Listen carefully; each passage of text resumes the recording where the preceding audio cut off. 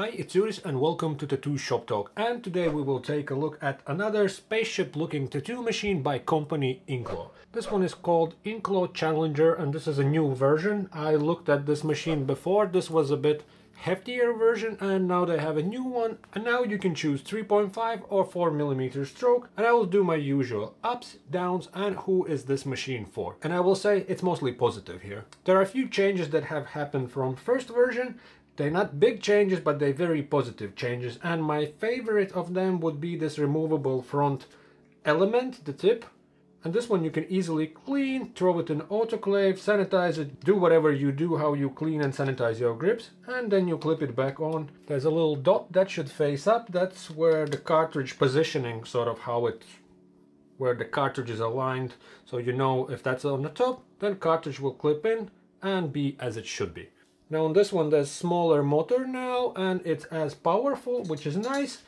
It gets less in a way. Same like in previous version, there's a quick charge. It should charge up and you could work with that charge for 4 hours. If you feel like it's not going to be enough, during some break, throw it on a charger. Charger is at the back there, that's a USB-C charger. And then there's a screen, power button, it's on and off button, up and down voltage. So it goes this way down and up. Buttons, and at the end there is this wheel which you move around and it changes length of the needle, how much the needle is hanging out, and it's kind of all here. Basically you can work with it one-handedly, buttons on off, up down, and you can adjust needle length up here.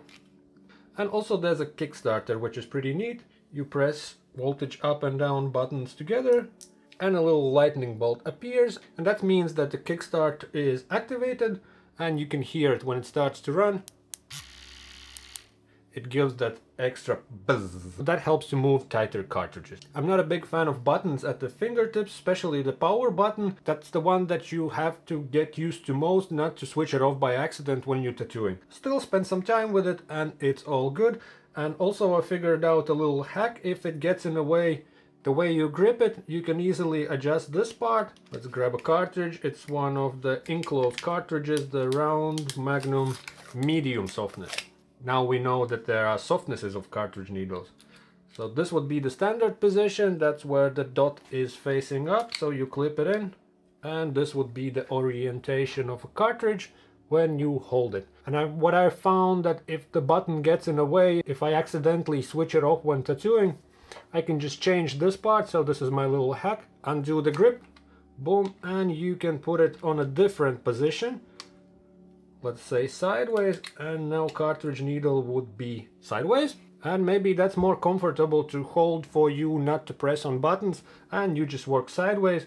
And motor is relatively small, so it's not getting in the way. There's no like a big change of the way weight is distributed. Or maybe it would work other way around. Undo the grip and put it on a other clipping. There are like 3 of those sockets, or I don't know how to call them, which way it can sit. Clip it in, put a cartridge, boom.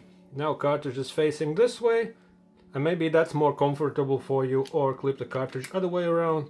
It's kind of on a 45 angle degrees where the buttons are, and I found that for me sits in the hand better, because I usually with this finger would press on an on-off button and switch it off by accident. This way it's kind of more handy, more comfortable for me. This trick with changing position of this tip helped me to get my fingers out of the way, and as I mentioned already, this is removable. You can sanitize it, throw it on an autoclave, which is all good news. In comparison to the previous version, you had to unscrew it. This is easy clip in, clip out type of a situation. On hygiene aspect, it's the same like with previous machine. You can only wrap it, and there's a small big change with removable tip. So for many people, it will not be machine for them. They will not like it. They will always yell about hygiene until for one or another reason, they will need this machine. For rest of a crowd who's more used to working with pen type machines, once you figure out how to wrap it, this works just fine, and at that point I don't see the difference if buttons and screens are up there or down there. Once it's packed, wrapped, it's all good. And if you are one of them people who only put a bit of grip tape and work without packing this machine, then this is perfect for you. I'm not saying it's a great idea, but I know that there are those people out there. Once you figure out how to wrap it, this works just fine. One thing that you have to keep in mind, when wrapping it, you still want to be able to see the screen. So you have to figure out ways, there are some tricks how to wrap it, so the screen is still available. Or you can actually just work by the feel. One way or another, you will figure it out.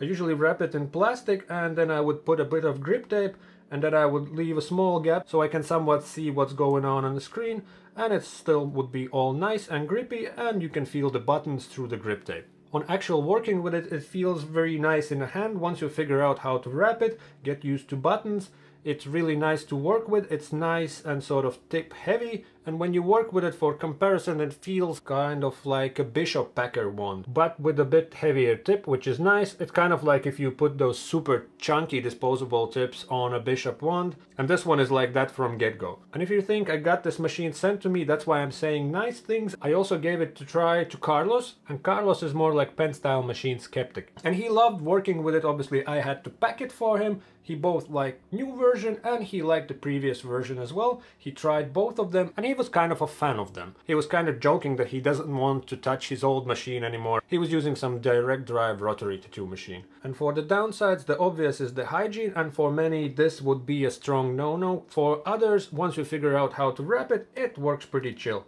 Other downside would be the battery life, so it's 4 hours of work. For me that's more than enough, and a quick charge sort of fixes it. So if you feel like you're running out of juice, take a break, plug it in for 5-10 minutes, and it will be already like kind of significantly charged up. In my opinion, quick charge fixes the battery life, which is around 4 hours. Another kind of a downside would be a lot of moving parts and a lot of exposed moving parts. In that regard, maybe something can get in there, or it's just more parts, more things to break. If you compare it to pen style machines, look at coils, a lot of moving parts, a lot of exposed moving parts. And if you are one of them who yells about hygiene on this type of machines but don't even back their coil machines, maybe that's something to think about, or just to keep in mind. And there's a little bit of vibration, nothing crazy, but you feel it in comparison to other pen style machines. And this company have also that super quiet, super low vibration machine, which is called Dagger. This one is a bit on wild side, that one is more like a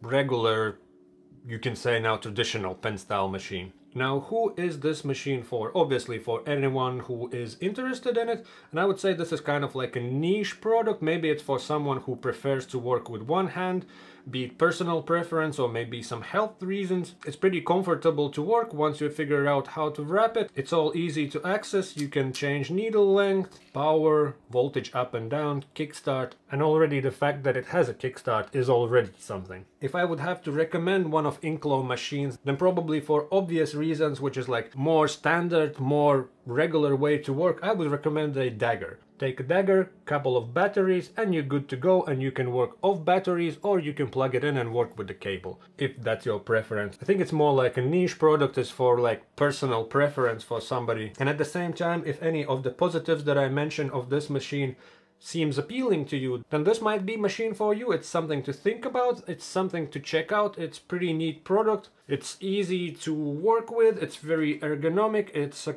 great machine to work with cartridge needles. Myself personally and Carlos tried it for like coloring in and do more like traditional looking stuff. And if you don't trust my word, take a look at Carlos's Instagram, you can see what he can do. This is a tip heavy. Obviously on Dagger you can also put that crazy big grip, which is an option, but this is tip heavy from get-go, so I think it's pretty cool. It's marketed as kind of all-rounder machine, but as you may know by now, I'm not a big fan of lining with cartridges. I only line with cartridges when I feel brave enough and I feel like stars have aligned the proper way. For myself or anything else but lining, you can also do some lines with it if you feel like it. This worked just fine. I figured out how to wrap it, and it's all accessible here. All the buttons, needle length, tip heavy, very comfortable and ergonomic tattoo machine. It works great. As for hygiene topic, it's up to any individual to decide is it good enough for them.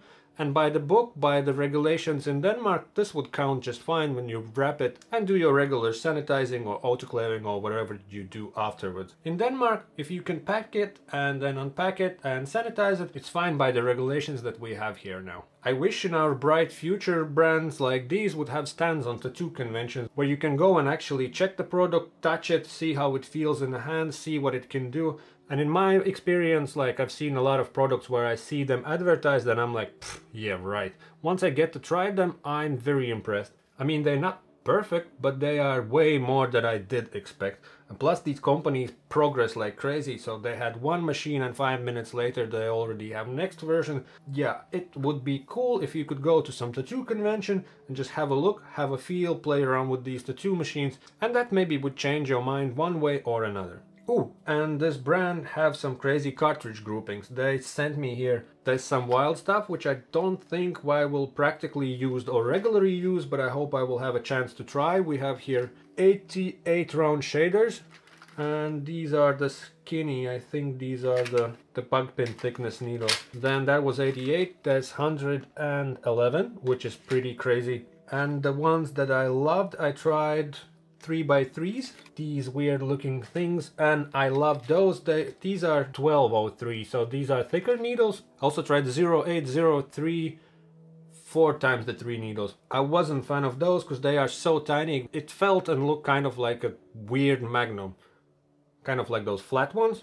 And that one I didn't like as much, but these 1203s and all that weird configurations, those were really great. And then they have these crazy magnums. We have 35 and 49 magnum. I want to try those out. So if you are someone who's relatively local and wants to do some blackout stuff, just fill out some bigger area with black or do some armband type of things, let me know. I'll give you a sweet deal. I want to try these bad boys out and I hope my machines can handle it. So if you're relatively local and want to black out some parts of your tattoo, preferably bigger areas, then get in touch with me, I'll give you a sweet deal.